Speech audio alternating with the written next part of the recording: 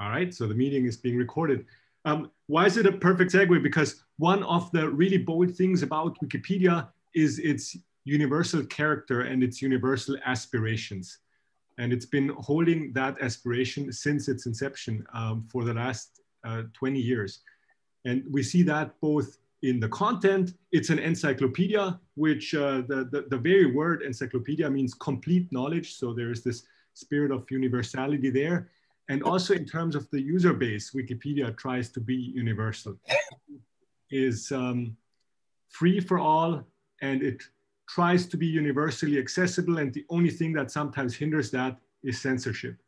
But the aspiration is one of universality. And it's also obvious in the vision of the Wikimedia Foundation, which is to empower everyone to share in the sum of all human knowledge.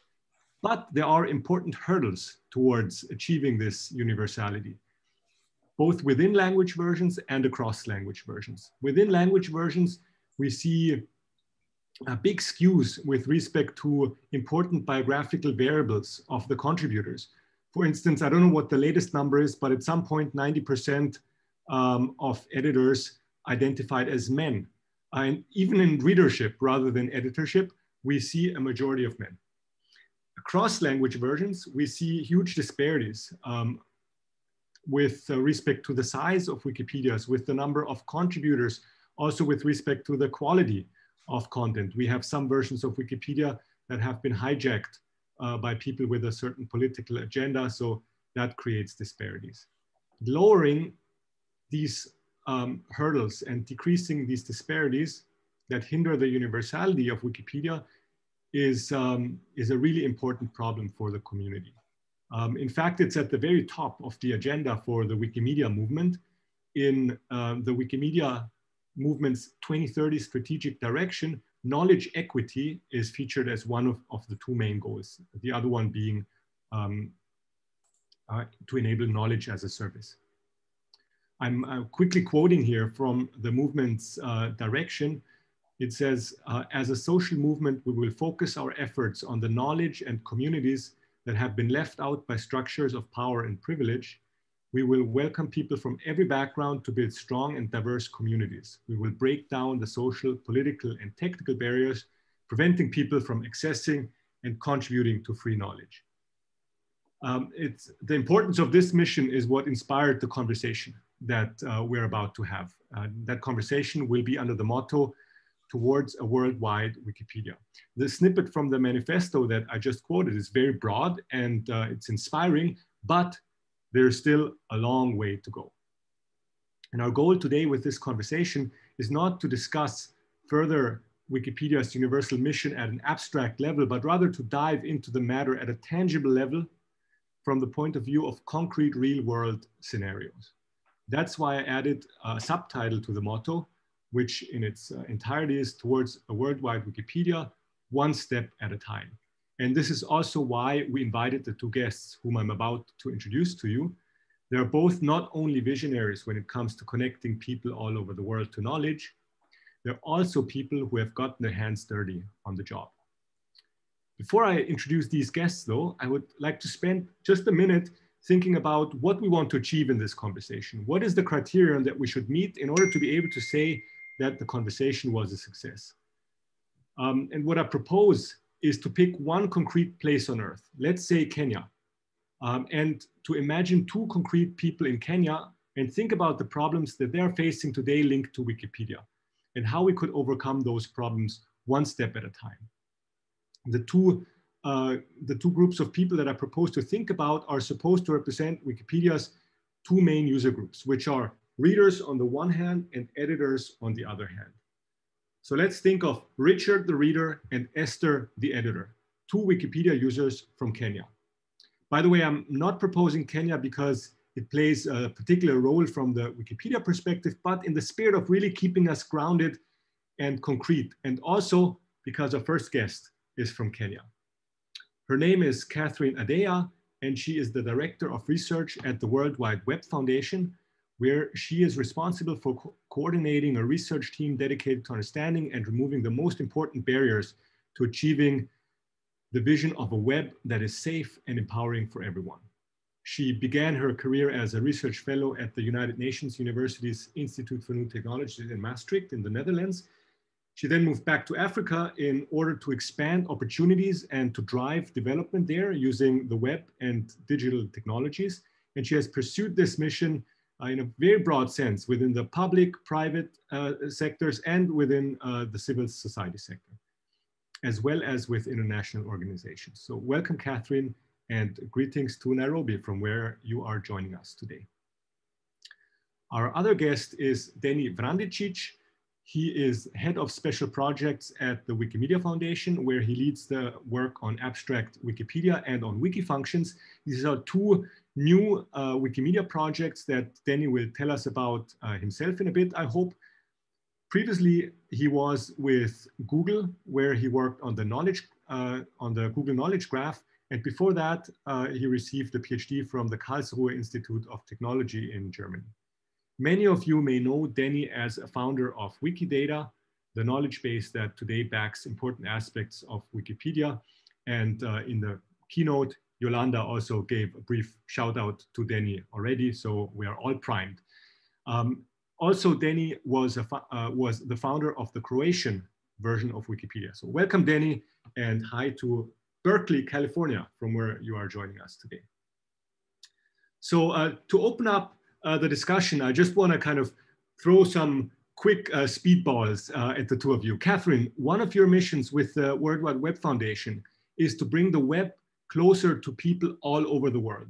What role does Wikipedia play in your work? Bob, can I at least just even say hello and thank you for the invite. And the fact that I've never really had a lot to do with Wikipedia, and I feel like I've been thrown under a bus, but I'm willing to be under that bus for this particular meeting. Bus with a lot of people in it too.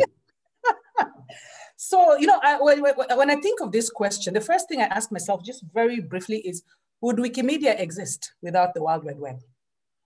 So when Satim invented the World Wide Web, he did it out of love to make the web for good. And I think I read somewhere in one of the Wired magazines that Wikipedia was also built on love. For that alone, Wikipedia has a role to play as we aim for a web for good. And Wikipedia's goal is really to provide the sum of human knowledge. Again, I've read this somewhere, available to everyone for free. And at the moment, it is already one of the most successful collaborative efforts in the internet, but with many challenges that I think we'll discuss as we go along. So just a quick one, I'll just give you high level. Our interest in the World Wide Web, access and affordability. Women's rights online. Remember, women are very unlikely to be online compared to men. We have the data. Data rights. Trust is critical. People are to fully embrace the web or even to fully embrace Wikipedia. So with those, Wikipedia has similar concerns, but in line with content and contributions. So we need Wikipedia to assist us, whether it's the World Wide Web or us, as even people where I come from, to manage the issues above. For example, without meaningful connectivity, which I'll mention later what it is, basically access and affordability, without more women being online, without more people trusting data on the web, then Wikipedia's work will be in vain. Thank you. Great, thanks a lot. I'm looking forward to unpacking these issues in what is about to come. Denny, Wikimedia runs through your CV like a red thread. Nearly 10 years ago, you worked with Wikimedia Deutschland, then you moved to Google, and now you're back with the Wikimedia Foundation. What caused your move? The same reason I moved to Wikimedia Deutschland back then for Wikidata from academia. Basically, I believe that the Wikimedia movement is the place to do this kind of projects. It shouldn't be done by a for-profit entity, and big changes to the Wikimedia project should really come from the Wikimedia movement itself and be done by the Wikimedia organizations.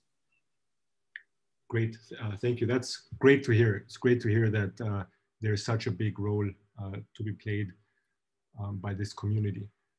So let's jump in towards those questions that I mentioned in my introduction. And let's go to a concrete place. Let's go to Kenya. The Kiswahili Wikipedia is one of the biggest Wikipedias written in an African language. It has about 61,000 articles, and it's the second most popular Wikipedia version in Kenya and in Tanzania, after English in each of those countries. So, Catherine, I'm wondering, what role does Wikipedia play in life in Kenya, on the ground in every day? In your experience, is Wikipedia used in similar or in radically different ways in Kenya compared to other places, let's say Europe or North America? You know, when I listen to your question, I'm trying to debate how honest should I be? How should I balance? But I'm behind the screen, so let me just be as honest as possible. And first of all, by the way, thank you for getting it correct. Kiswahili is the language. It's not Swahili.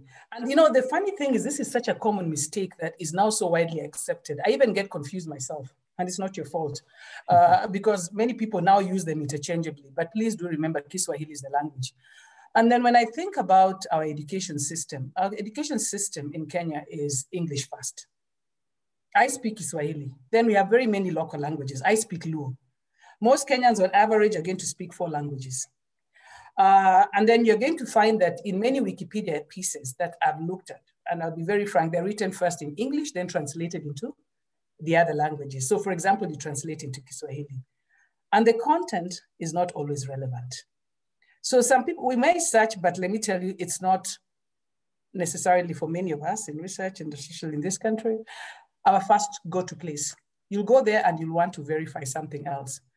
And I'll give an example. I need to think, like for example, if I think in, I'm Luo, my mother tongue, I first spoke in Luo when I was born. So I always think in Luo, then I had to translate it into English. Then I'm speaking in Kiswahili. So this is where the university's linguistics and languages department could really help. And I wanted to give you an example, Bob and the rest, if you don't mind. I always remember I had a professor in my university in undergraduate who spoke Luo first. So he was Luo. Then he spoke Kiswahili.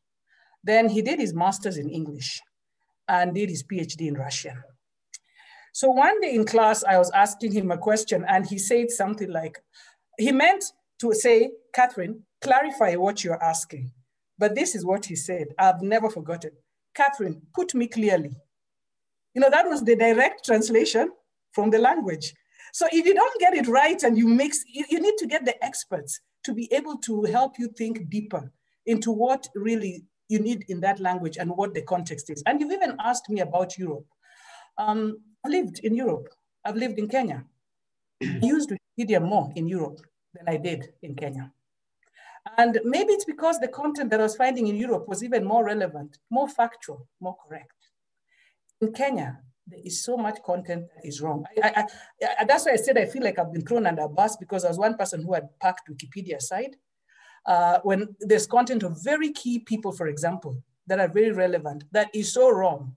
I'll give you an example. One of the great Pan-Africanists in Kenya, P.L.O. Lumumba, it's still written that he's, I don't know what, he's teaching at the law school where he left 3 years ago. And he's doing so many things in the Pan-African movement. I would like to talk about my father, who was a famous trade unionist. That's a whole different story. So I think my point here is that there's so much content. There's so much that is available from legitimate sources. So do we go to Wikipedia first? The jury is out. But what I may advise is that we must invest in research. We must invest. Volunteerism, is there a word like that? Volunteerism, it has its role.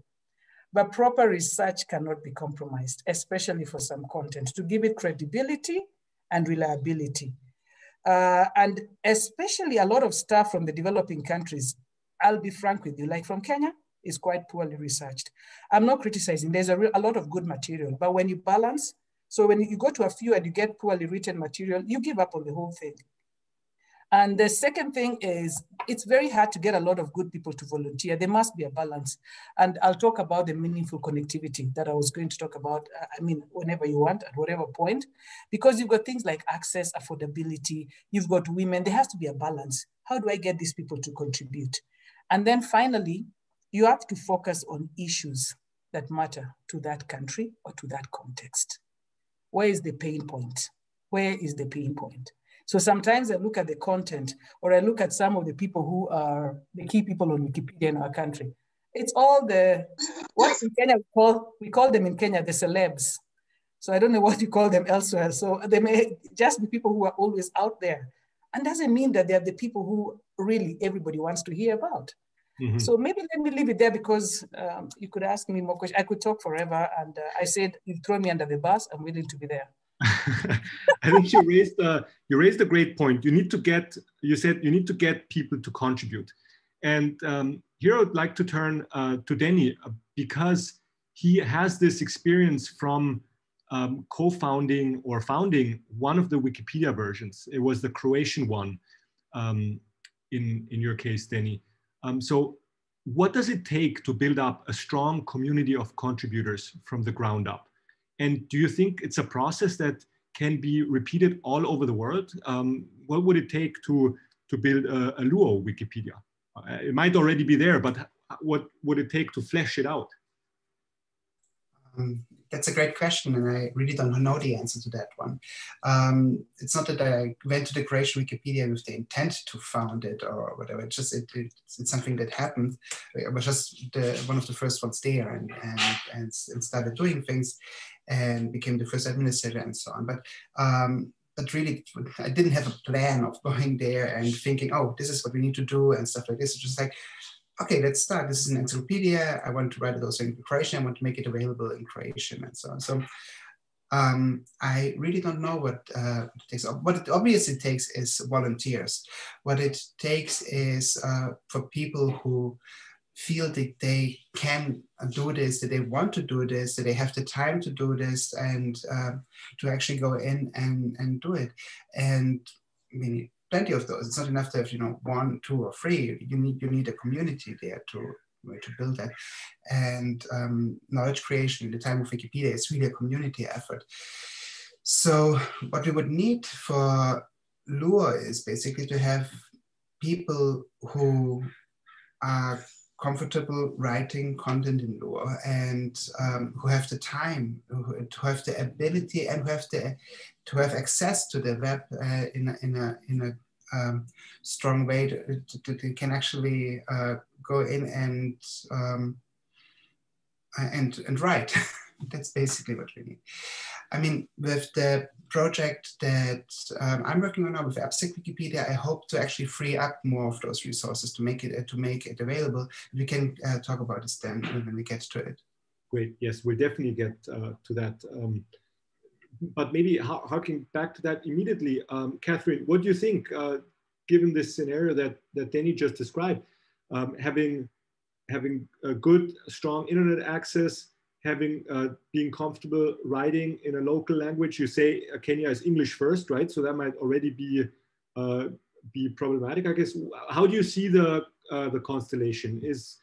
Are we set up for success, or are there huge hurdles to be overcome? Frankly, go to write is not a problem.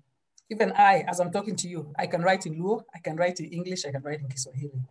Time may be a different factor, especially to volunteer. Yeah, so it's getting the balance and getting people to be able to do it consistently. And maybe it requires some strategic thinking on how it can be done. It's not impossible. But then now you bring in an issue that, if you allow me, maybe then I'll bring in something from the Web Foundation, which is so critical in countries like, especially in the global south, or countries like Kenya. And that is also people who have meaningful connectivity. We talk about meaningful connectivity. Many people may not understand that meaningful connectivity is a tool to raise the bar for internet access. And this is a work that's done at the Alliance for Affordable Internet, which is under the Web Foundation. And we look at it under 4 dimensions: regular internet use, minimum threshold, daily use. How many people in the global south, for example, are able to use the internet daily? An appropriate device, enough data. That's the problem. Like, I was very worried. I was really praying that I'm going to be able to have this meeting and I'll not be embarrassed by dropped connections and things like that. And a fast connection, minimum threshold, 4G mobile connectivity. So, you need people to be able to have this. And this is the work we're doing in the Web Foundation, to make people understand that, hey, to get access, to get more people to be more included, you need this. And so when I look even at Wikipedia, you want more people to volunteer. What Denny has said is excellent. But if it was Catherine, I would have found it easier to do it when I lived in Europe than when I lived in Kenya. If that answers the question, but I would do it. I find this a very interesting angle because it's an angle that we rarely think about. I think I'm speaking for myself, but also Denny's approach is more at the, I'm thinking of this as a stack of, you know, you need the very basics, you even need to be able to go online, and then there's a whole layering, and at the very top, we can maybe have software tools that, that support people in creating content and so on. And Denny has been doing a lot of work in that direction. So the buzzword here is abstract Wikipedia, which is a project that you already introduced 2 years ago at the Wiki workshop in San Francisco.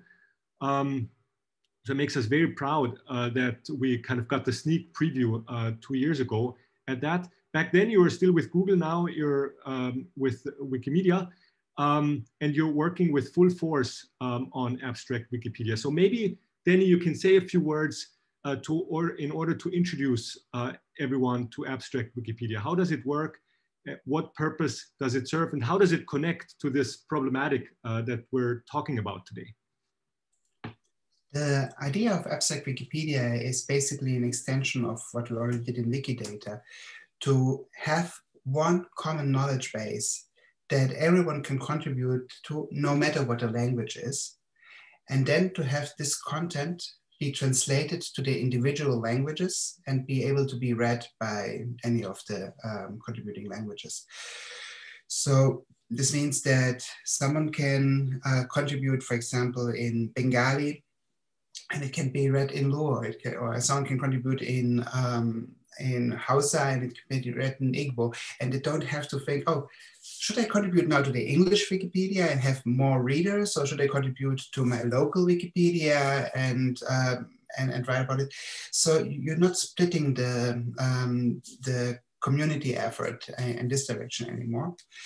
In order to create kind of baseline Wikipedia. So don't expect, because this is obviously a difficult problem to actually generate language about this kind of topic. So don't expect this to replace, you know, the core articles in each Wikipedia in each culture, but this is like a baseline of knowledge that should be available to all Wikipedias. So that, for example, one of the things that I experienced when starting on the Croatian Wikipedia is I really wanted to write about the island where my mom was from. I wanted to write about a little village she is from. I wanted to write about a little town where my dad is from. But you know, how could I justify having an encyclopedia that has an article about a village with 160 people, but doesn't have yet an article about Nigeria? So it was like, it felt like I first have to describe the whole world before I can get to the things that I actually want to write about. And what knowledge do I have about Nigeria? What knowledge do I have about Congo? I don't have any reasonable knowledge to actually write the articles about it. I mean, you could look it up and so, but so could anyone else. I would like to contribute about the things that I was actually knowledgeable about. And this is true for many people in many cultures. They should be writing about their cultures, should be writing what they know about, should be writing about their experiences, to provide their voices to it. So having a background, a baseline of knowledge available frees up the communities not to have to write about all these topics. You don't have to write, you know, about species in continents far away. They don't have to write about towns in Croatia. They don't have to write about historical people in Russia and so on. But they can actually focus on their own people, on their own histories, on their own towns and villages. So the idea is, as I said, everyone can contribute to this common knowledge base because it's written in an abstract way. This is where the name of Wikipedia, abstracting from the specific natural languages and then being translated into the natural languages for reading. So it looks like the normal Wikipedia, but at the same time, it is more comprehensive because everyone is contributing to it. It is more up to date. It's more current because, you know, everyone is working on a single data set instead of, you know, we have 300 different languages and who knows how up to date each of them are. And it's hopefully more correct because we have more eyeballs seeing it, following Linus' law that given enough eyeballs, all bugs are shallow, right? So if we have more people working on the common knowledge base, we will have more correct, more current, more comprehensive knowledge available to all of the languages. And then the local communities can still focus on the topics topics that they really care about, and write even more about them, stuff that they can't express in the probably limited expressibility that abstract Wikipedia will allow to them. So abstract Wikipedia is really a goal to enable the communities to create a baseline of knowledge and then to add the knowledge, which means there will also be, you will actually find about a lot of more topics in your language, the information. You don't have to switch over to another language just because it's, you know, the language of education in your country or the language of a higher, a language that has more prestige or whatever, but you can actually stay in your native language where you're most comfortable with and read the content and access the knowledge. So this is the goal of abstract Wikipedia. So this this would be a solution to the problem that Catherine mentioned earlier about the Africanist, whose name, unfortunately, I would never call it a solution. I would always call it a contribution, because we're not going to solve anything with technology. We're just providing tools that help other people find solutions. And so maybe we can go back to our concrete scenario that I sketched in the beginning. We have Esther, the editor, who wants to contribute to the Kiswahili, to Wikipedia in general. And now Catherine told us that Kenya is English first in terms of education, so it would probably be unrealistic to think that she only speaks Kiswahili.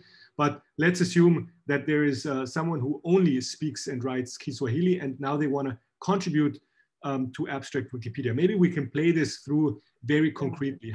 And let's assume there is good internet access, so the lowest level is solved. But what would be the steps? And it's clear that it's not there yet because you're still building this, but in your vision, how would this, what would the workflow be?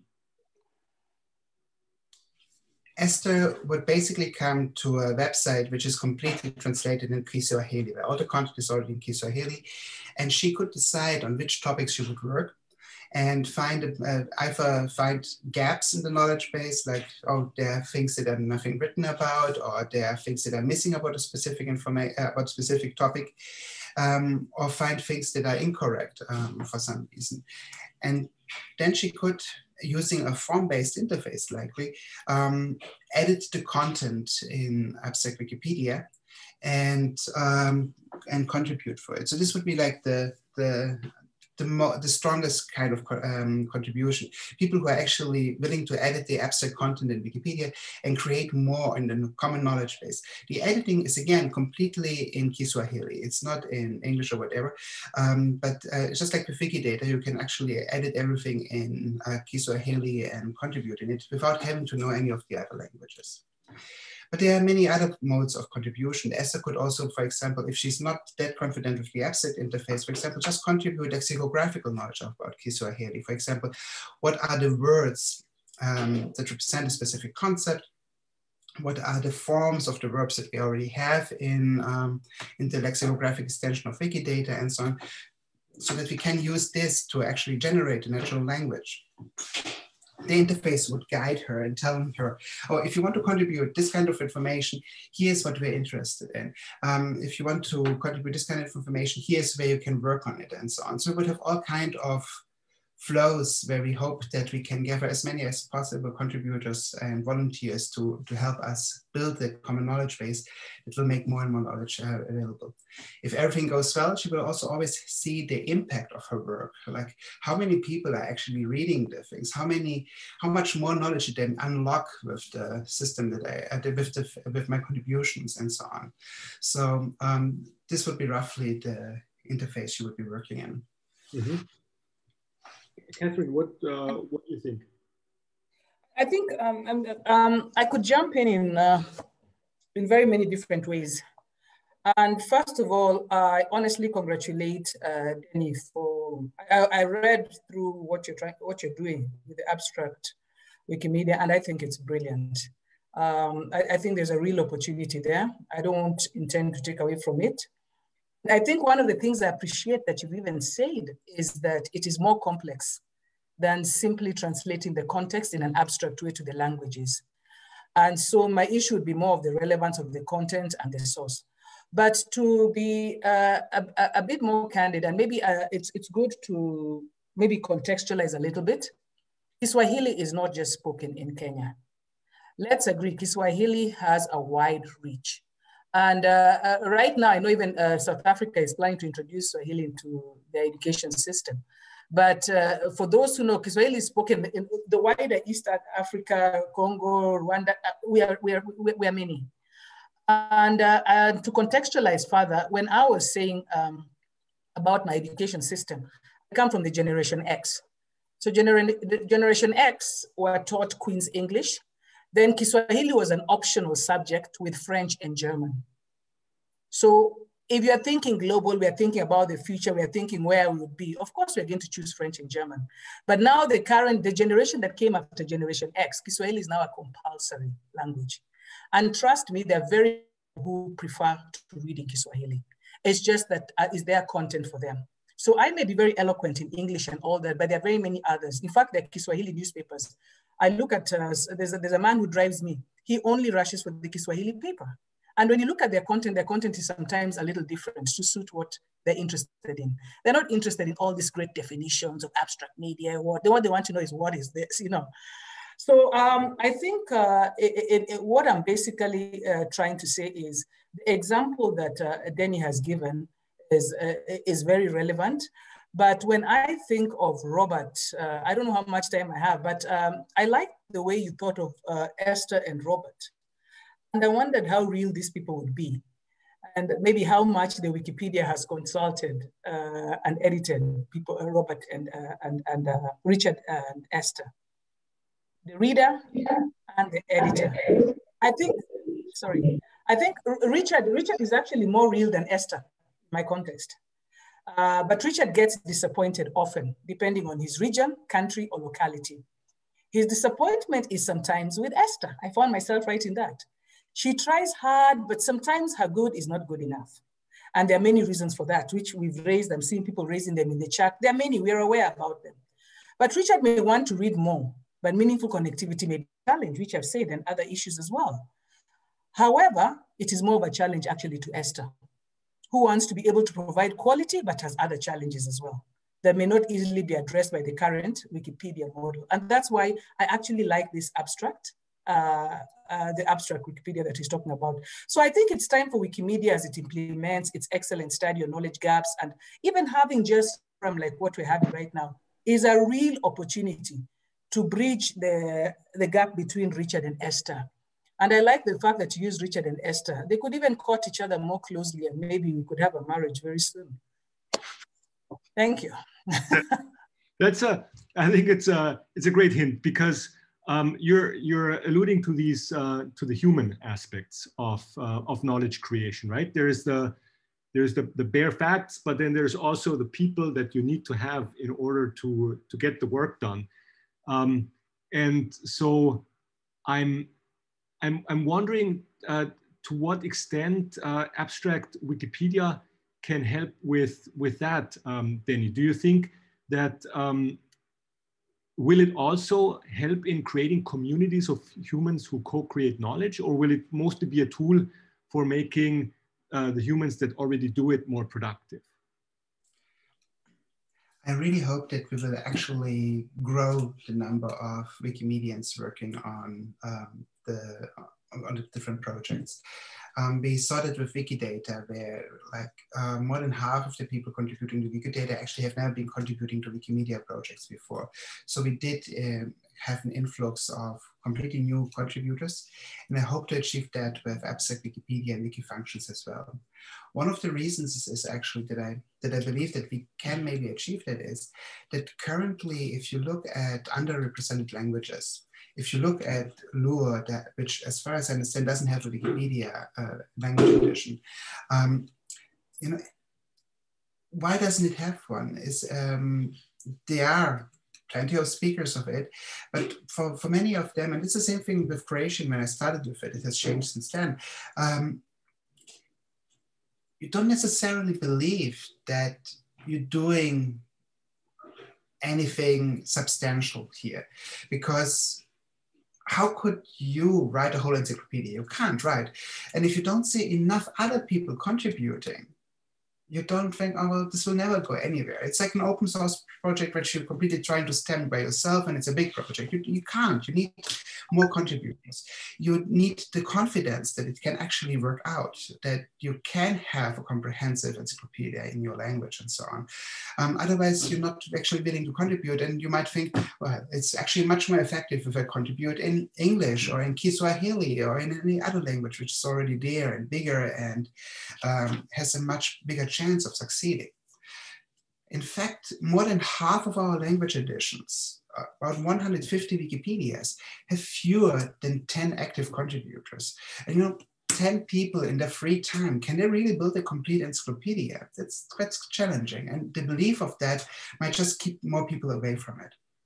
With Abstract Wikipedia, I hope that we can, you know, create a perception, and the actual substance too, but also foremost this perception that we will have a comprehensive Wikipedia in your language, in your native language. You don't have to switch to another language. You don't have to give up and just, you know, go to Facebook and chat with your friends instead, but you can actually contribute to a project which has a fair chance of succeeding, which kind of gives you more energy, it gives you a boost, it gives you, yes, we can do this. And you can see the places where the knowledge is missing, you can go in and contribute to it.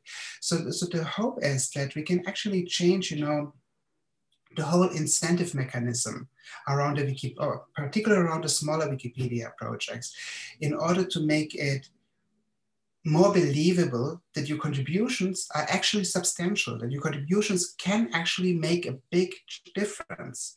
And once we have more content, we will probably show up in more searches, and people will actually be confident about, you know, going to Wikipedia and search for the knowledge in the language. I hear so often stories of people who are speaking a smaller native language, and then they say, oh, I don't even look up the knowledge in my language because I can read English anyway. I just go to the English Wikipedia. Why should I do it? And, you know, the Israeli Wikipedia, the Croatian Wikipedia, or whatever, you know. And the same thing is happening in many other languages. There's a map, if you can find it and show it, I have trouble with displaying stuff, which shows which language Wikipedias are the ones who are most accessed in each, in a given country. And you can see, you know, the list of those languages which are accessed around the world is pretty small. So in many, many countries, people access a different language edition than what is actually even the standard language of their country. So here it is. So you can see, even in places like my native Croatia, English is the most accessed Wikipedia. If you go to Central Asia, you see Uzbekistan, Turkmenistan, Kazakhstan, the other countries, they're all using the Russian Wikipedia instead of their own native Wikipedia, which exists, which has tens of thousands of articles. In Africa, you can see the history the Europeans imposed on Africa very clearly, and which countries are using English, and there's no language that uses Kiswahili, for example. There's no country which uses the Kiswahili Wikipedia as the main Wikipedia. And I really hope that Abstract Wikipedia will eventually make this map much more colorful, much more diverse, and in this case, actually much more gray, because gray is the ones which, that we will have access to knowledge in many more languages that we currently have. It's a good point. I even have the stats for Kiswahili. Even in Kenya and Tanzania, it's 96% usage of English. And only about 4% is Kiswahili, which is the second most viewed language version in those countries. I think we could discuss for a long time, but at this point, I want to open it up to the audience, because I saw by like with 1/4 of an eye monitoring the chat a bit, I think there are a lot of questions. So Isaac, do you want to pick a question and throw it at our panel?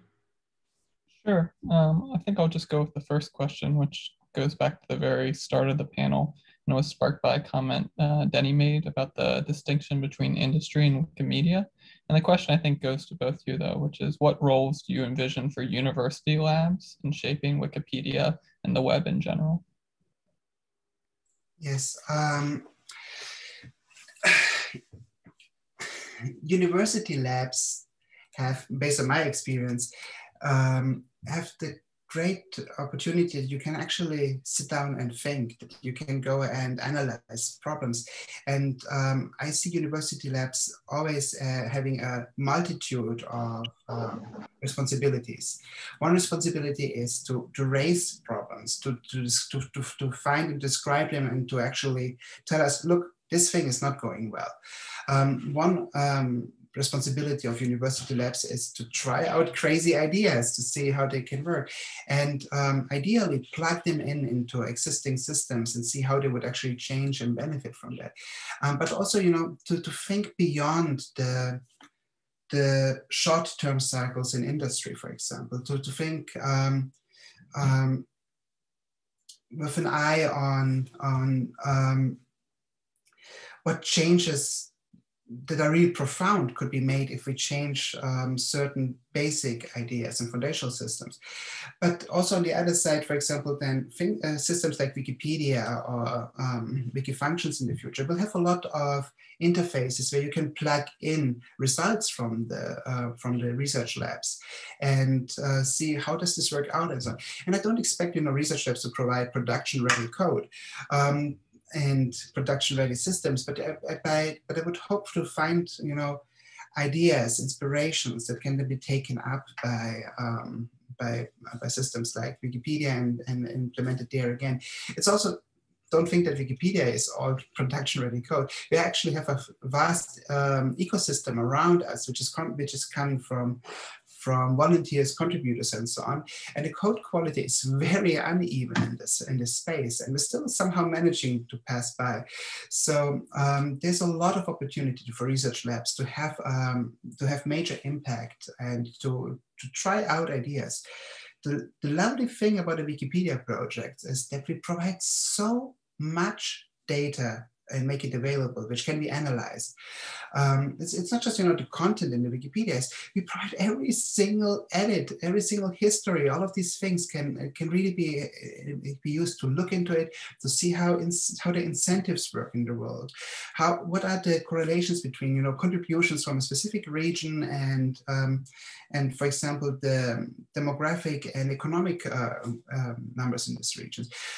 How do specific changes in the software affect specific demographics? All of these things I would love to have researchers working on. And depending on your background, there's so much more you can do. Can I comment briefly on that, Robert? Yes, absolutely. Because, you know, I've got a background in academia, and I've jumped from academia, come back outside, but I now see, the role for academia is clear, but it's just that sometimes, especially in some of our constituencies, it's not very well appreciated. And the question is asked, I'm thinking more, my mind just went to an African port. You know, an African port was the place where people used to convene around as somebody's stirring and cooking things. That's why I'm seeing them. And because they've got the convening power. These many of the universities, as he's saying, can convene those people in the grassroots, can convene these editors and the volunteers, can even convene their students. They've got the language departments. I just think that universities have got such a huge opportunity, especially in the global south, that is underutilized. We're always looking for somebody else first. And I'm not being critical, but we've got some fantastic universities that could actually assist. So I think it's more of a collaborative way of doing it, but I see the port. My mind just keeps going back to the port. That's great. Isaac, do we have more questions? Yeah, we've got two, I think, kind of about abstract Wikipedia, so maybe more specifically for Denny, but I think Catherine had already made some points about this too, so I would encourage her to chime in if she has thoughts. But the first one is how to kind of handle the tension that abstract Wikipedia adds this additional layer of abstraction and therefore would seem to raise the threshold to contribute from people from traditionally represented Wikipedia, and just thinking about that tension and yeah, comments on that. We're thinking about this problem a lot. So we will really throw major UX resources at hoping to resolve that and figure out how to make editing Wikipedia as easy as possible, even with the abstract layer in between. And editing Wikipedia currently is already not exactly trivial. So it's not that we're competing with the easiest editing interface in the world. But still, you're completely right. We will have to work on a UX that is as inclusive as possible. Now, given that the benefits are so much higher because you're contributing to all of the language editions immediately, we still think that even if the interface doesn't manage to become as easy as editing natural text, we hope that this will still be worthwhile because you're basically editing in several hundred languages at once. So we hope that this angle can help with creating incentives for overcoming the hurdle. And finally, we're not taking away the possibility to actually write in natural language because we're just augmenting the Wikipedias. We're not replacing them. So you can still contribute in your actual natural language and just write the articles and layer that on top of what you would be doing in abstract Wikipedia. So and this will become hopefully more interesting and again, there will be more motivation to do that because you're contributing already to a pretty well established encyclopedia, not creating fresh from the start one. So I hope that we will have for different people and the different skills and motivations to have more channels than we have today to actually contribute to knowledge. One thing, for example, is that we are thinking currently very hard to, the Wikimedia Foundation launched relatively recently a Wikipedia app on KaiOS. KaiOS is a low resource operating system, which is, as far as I understand, is widely used in Africa, which doesn't require as many resources and as a powerful smartphone as others. It basically works on a feature phone. And we are thinking, like, can we actually integrate a contribution interface into KaiOS, into the KaiOS Wikipedia app to make it possible for people to contribute even in, with this kind of technological setting, and not to have the barrier of you requiring a pretty good smartphone, of you requiring maybe a laptop even or something like that in order to contribute. So there are many different options where we can have contributions flowing into the system and make it and make more knowledge accessible to everyone. I don't mind jumping in to maybe just also be frank that I used Wikipedia right now as I was sitting here because I wanted to tie in a paper I read from Denny on wiki functions and abstract Wikimedia. So at least Wikipedia was able to tell me that what wiki functions are and why it's closely related to abstract Wikimedia. And then from your paper, I began to see great opportunities in abstract Wikimedia, depending on how it's done. Because I think one of the things that I appreciate especially is the wiki functions, which has a secondary goal. It's providing a comprehensive library of functions. And so what I really like there is that it's going to enable people without programming background to compute answers to many questions, either through wiki functions or through third-party sites. I think that's really attractive and accessing the function. What I also found very attractive was that wiki functions and abstract Wikimedia are expected to drive a number of research directions, knowledge representation. So there's a real opportunity here. But I think what you also appreciate, Denny, so I'm not saying that it's now a criticism from me, it was in your own words. You said a major risk is that contributing to abstract Wikimedia and wiki functions becomes too difficult. So you see the difficulty element there is some of the things we need to demystify and maybe be able to bring it to the level that it could help everybody get to the same goal. And because all of us, whether it's a World Wide Web, whether it's Wikimedia, we are all trying to get to one goal. And the goal is to bring more inclusivity in the more digital inclusivity. So we tie it to access, we tie it to working collaboratively. So this is really an opportunity. But as you say, there's some difficulties in it. I was wearing my academic hat and I was seeing opportunities, but I love that you actually criticized yourself, so I didn't have to do it. Thank you. Yes, Catherine, I totally agree. I mean, this is exactly the thing that really, really worries me, to not make it too complicated. And I would love to have insights there. We already are planning to have UX research and UX design specifically work with communities and people in Africa, in India, and so on, and to understand exactly what are the barriers to contributions and what might be the barriers to contributing to our UX, and how can we actually overcome those. But I would love to hear from someone with your background as well, and have you maybe as a kind of advisor or something for the project, so that we can come to you and say, do you think this can work?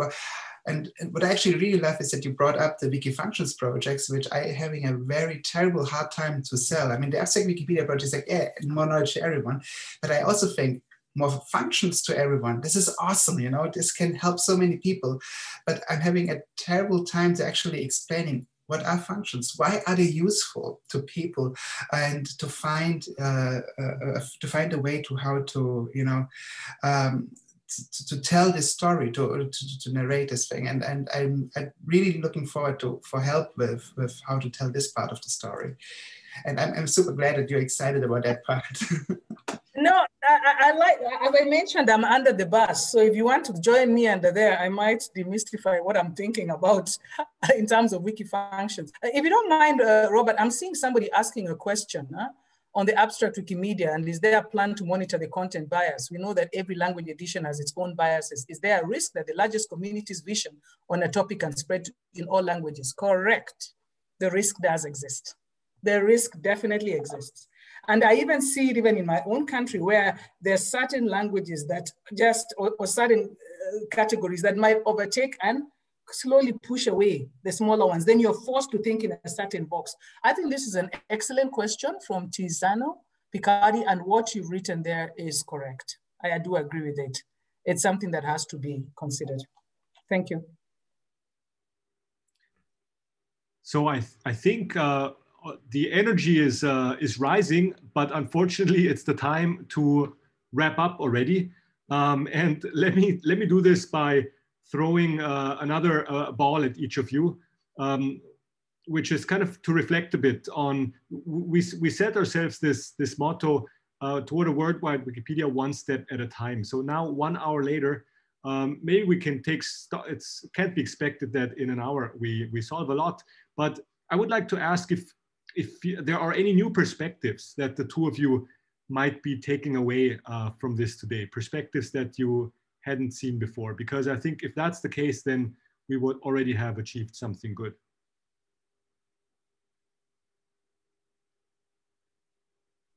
Did Denny want to go first? Denny, I think one of the things I'm definitely taking away is digging a little more even in what you're doing in abstract Wikimedia. And in being able to be in this panel, I've come to appreciate a lot more, because I found myself doing a lot more research, which is very interesting, because if researchers like me who work in this area don't know as much, and I think I've had this discussion with Wikimedia, especially in the Global South, it means there's some disconnect that we need to bridge. So I know one of the objectives that Wikimedia has is to scale areas that haven't been well represented. But to do that, you need resources. Not all volunteers are researchers or editors. I'm just being frank. But I appreciate the effort they have made. They have, I mean, I've even looked at Swahili, Wikipedia. There's some fantastic stuff there. But I'm sure they're stretched. There's a lot more that could be done. So resources need to be availed.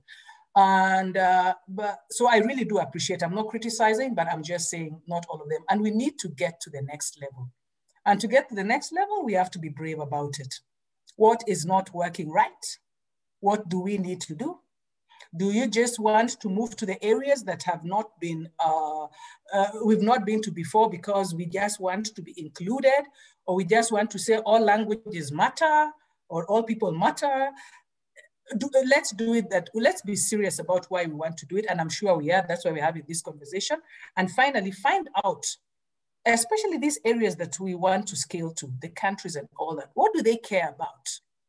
And then we work to deliver what they care about, in whatever language. And remember, those with cheaper and easier access can volunteer more. I'm done. Thank you, Catherine. Denny, your last words. Thank you. Yeah, I learned a lot from Catherine today, and I will actually go back to the recording in order to unpack, particularly your opening statement, in order to really understand the situation of potential contributors in the region, and to see. I also really much appreciated her shouting out to Wiki functions, which I was planning like to just not introduce today at all, because I thought this is a little complex and so on. And I'm taking away that I really should work more on this narrative and figure out how to tell the story, but also to keep really a mind on, you know, and this, perhaps like Wikipedia won't be a solution, as I said earlier. And there's so many layers on this, the access to the internet, the perception of the different languages by the individual speakers, and the understanding of the potential contributors and readers of what an encyclopedia actually is and stuff like this. So all this and how they expect information to be packaged. There's a lot of there to unpack, and I also saw with one eye following a little bit in the text, there have been a lot of great comments in the chat, and I want to take another look at those and see what's going on here. And also to be reminded to leave enough interfaces to work with academia in particularly, and research projects in academia. So I have to really make sure that the opportunities are visible and opened, so that people doing research can think, how could my work actually fit into that and make the most impact of the project? So there's plenty of stuff I'm taking out here to work on. Thank you very much, both. It's been a great pleasure and honor to chair this panel and to kind of moderate this conversation. I've learned a lot, and I'm sure that it's the same for a lot of people in the audience. So thanks a lot for joining us today after a very long day, and Denny for getting up at the inhumane time of 9 a.m. in the morning. So thanks a lot, and I hope to be